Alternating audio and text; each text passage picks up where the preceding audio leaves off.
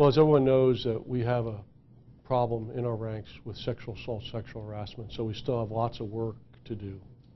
And we have to do is continually assess and continue to adjust our training programs, our culture that accepts sexual harassment. And we also have to continue to work at our ability to investigate and then prosecute those who conduct sexual assault, sexual harassment. So we have a lot of work to do. We're not anywhere near where we want to be, and this is going to take a total Army effort to get there. Well, first, obviously, it's about our training programs continue to be incorporated at the institutional and then incorporated in the operational Army. I want to see command climate surveys conducted, mandatory command climate surveys at every level of command in order to judge, give the commanders an assessment of where the command climate is inside of their own specific unit. And in addition to that, I want to eliminate what I call the bystander mentality. Those who watch and don't intervene in a sexual assault, sexual harassment scenario. So I think I want to go after all of those in 2012 and start to whittle away at the shortfalls we have in those areas.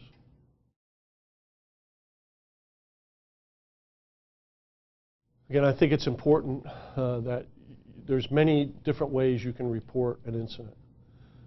You can report it through your chain of command. We have phone lines that you can use to call. We have helplines, and we really want you to report this, and we will try to protect. We will protect you the best we can in order to ensure that we're able to move forward and hold those accountable who've conducted these incidents.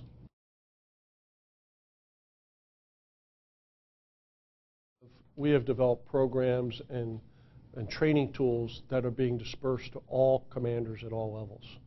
And so they are very specific, they are very helpful, and that they have the ability to use these. So I feel confident that the resources that are available are consistent and will have the consistent theme. And then also, through my interaction with commanders at all levels, I provide them my intent about the profession of arms and the impact that in our profession, behavior such as those who conduct sexual assault, sexual harassment will not be tolerated. Behavior that does not have a command climate that both male and females feel comfortable in reporting crimes of sexual assault, sexual harassment. We must develop those climates that make it easy and make people believe that when they report a crime, action will be taken.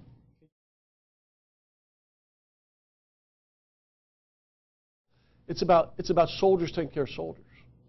You know, I mean, we're supposed to be there for each other all the time. Whether we're fighting in Afghanistan or whether we're home, we have each other's backs. We have each other's right and lefts, and we're there to help them. And we should never tolerate somebody else who is not living up to that standard.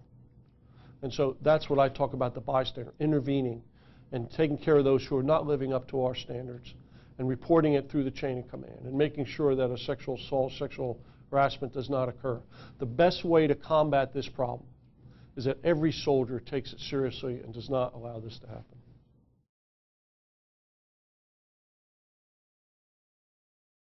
Our business sometimes is life and death. Our business is we must depend on each other in order to accomplish our mission. And so we got to depend on each other in all environments, in all areas. And if you don't have an environment if you have an environment that's tolerable of sexual harassment, sexual assault, then I believe it affects unit readiness, it affects unit capability, it affects the ability of soldiers to do their mission to the best of their abilities. And we can't tolerate that.